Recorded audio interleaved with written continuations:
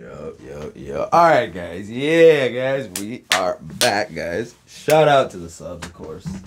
And guys, shout out to the Hive. Always shout out to the Hive. I love you guys so much. So guys, I don't want to talk too much because this video is so short. I don't want me talking to be longer than the video. So this just popped up for me, unrecommended. Beyonce at 16. Let's just get right into it.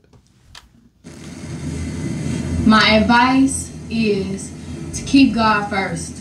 That's the main thing. Keep God first. We go to church every Sunday together, and I think that's what gives this group the bond that we have. Please keep God first and pray every night and be serious with your prayers. Also, stay humble. I know we're going to stay humble. If you ever meet me, I have a little attitude, just slap me. Just slap me right back into shape. And if you want to do something, put your mind to it. Focus on that one thing. Don't worry about everybody else trying to distract you and keep you far from your dreams, because it's a lot of haters out there and they're going to try to keep you away from your dreams. But don't listen to them. Talk. Focus on what you're trying to do, and I promise you, you're going to get it. If you work hard at it and you keep God first.